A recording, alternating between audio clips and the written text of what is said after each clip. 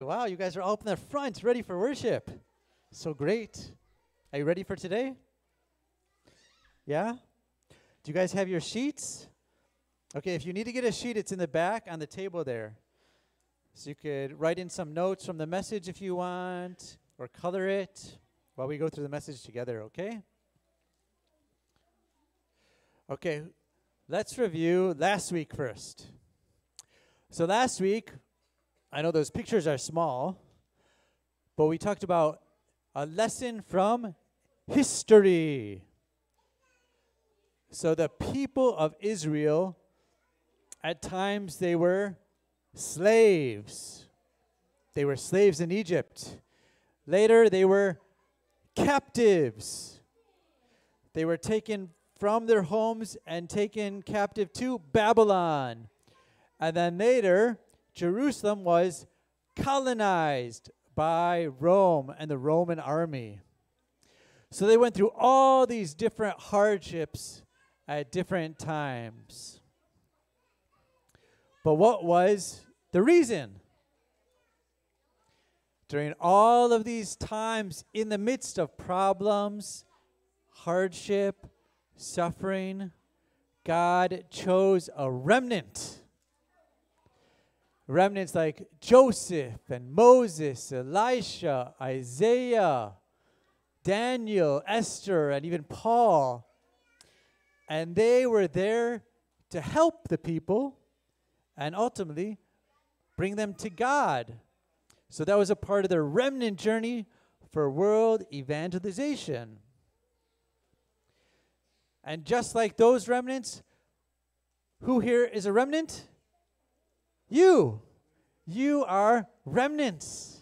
And God chose you to save your friends, your family, the people around you, right? Because the remnant always remains. No matter the problems, God saves the remnant, and he chooses them for world evangelization. So what did we learn? God allows problems and bad situations, but within that, God chose you to help people and lead them to Jesus Christ so they can be saved and for world evangelization. Amen? Okay, let's look at today's message. That which must be changed. Okay, the Bible verse, Matthew 4:19. Follow after me. Come, follow me. Jesus said, and I will make you fishers of men. Amen. Actually, I just remembered, the last time we went through this was with Pastor Stella from the Philippines. Do you remember? She came here and she gave a message about being fishers of men. Do you remember? Do you know Pastor Stella's here today, actually? Not here at the worship, but she's at the church. So if you see her, say hello, because I'm sure she'd love to meet you guys. Okay, so for today's message, we're going to look at Jesus gathering the disciples and making disciples of people. And one of the times he does this is on a mountain. So Jesus saw all these crowds, all these people following him. So when he saw that, he went up to a mountain. And he sat down on the mountain, and he began to teach. He gave them a message. We call this message the Sermon on the Mount. Because a sermon is the message that pastors give, and they're on the mount or the mountaintop when he gives it. So Jesus gave a very important message during this time. And what we're going to do is we're going to read a little bit of it together. So what did he teach them? He talked about blessings. What are true blessings? He said, "Blessed are the poor in spirit, for the kingdom of heaven belongs to them. Blessed are those who mourn, for they will be comforted. Blessed are the meek, for they will inherit the earth. So Jesus is actually talking about people that are suffering and have different problems, that are crying and are sad, and they're not very proud, but they're humble or weak. Normally, this world says, these people are great, they're the best, because they have power. But Jesus says, no, the really blessed people are even the people that are suffering and going through difficulties. And he continued, blessed are those who hunger and thirst for righteousness, for they will be satisfied. So people that really want to be good in God's sight, God says, you are truly blessed. Blessed are the merciful, for they will be shown mercy.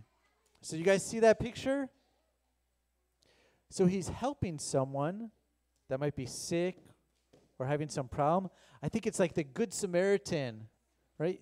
He's showing mercy. He doesn't have to help him, but because he has God's love, he helps this person. And God says, because you have that heart to help others, you are blessed by God. Blessed are the pure in heart, for they will see God. So that's like you, remnants. You guys are pure in heart. You're innocent. And God says, you will see God.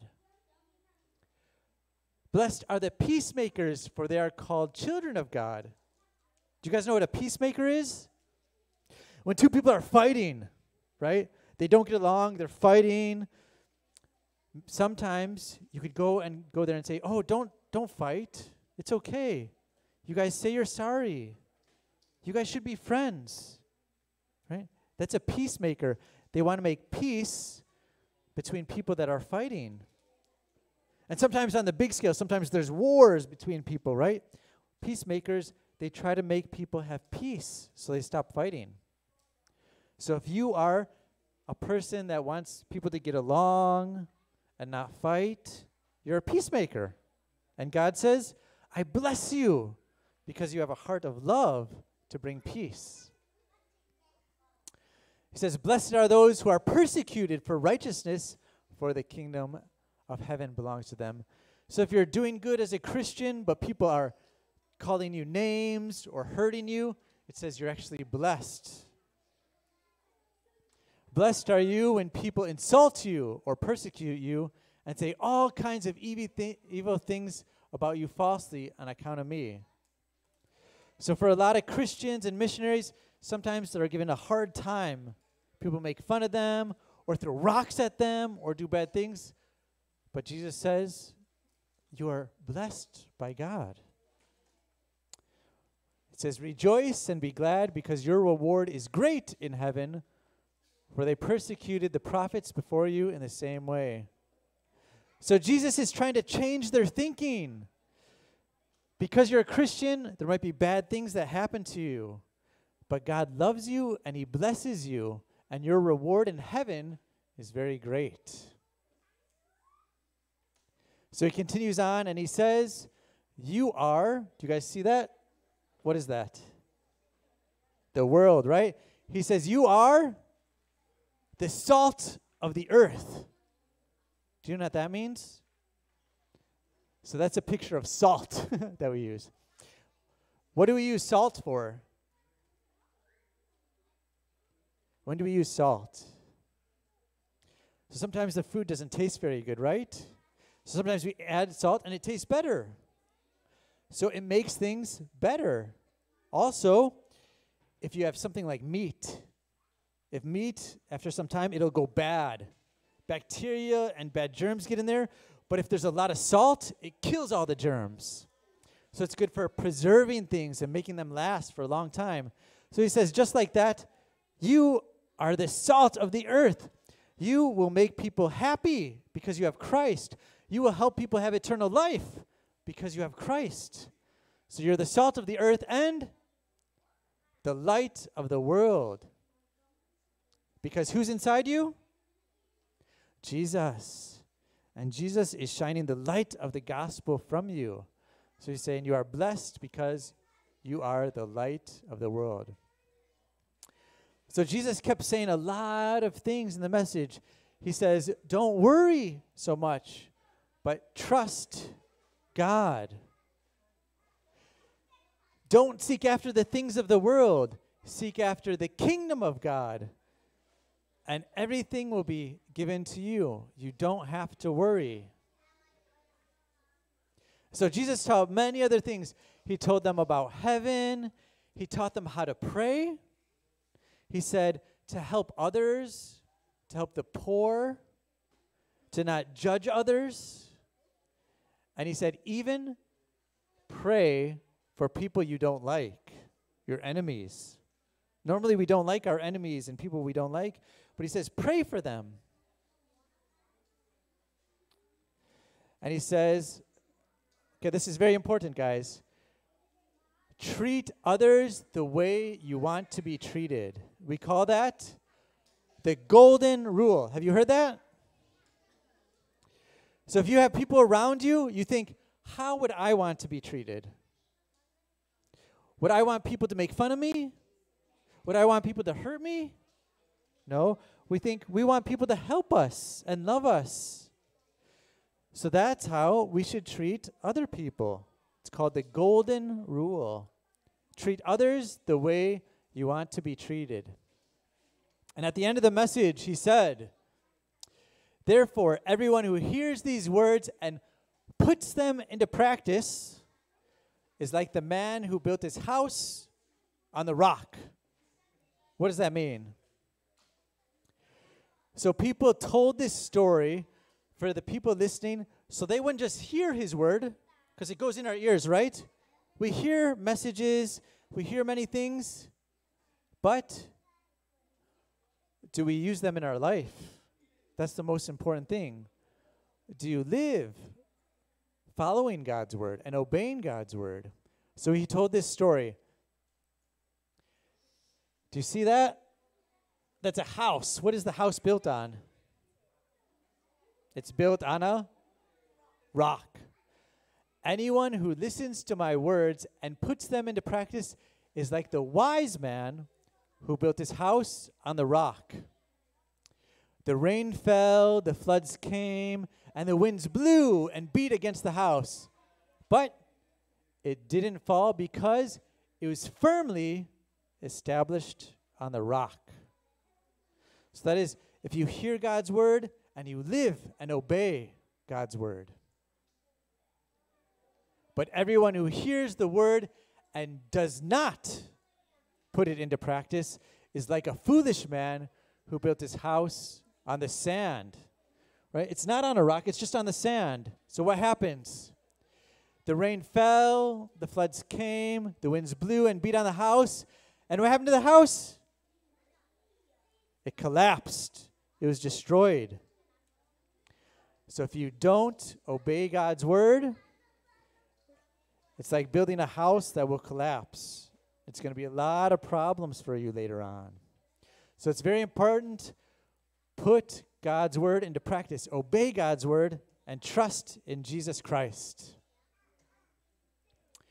So this is a teaching that Jesus gave about how to have a good life, how to please God, and it was these things that they had to change about their thinking.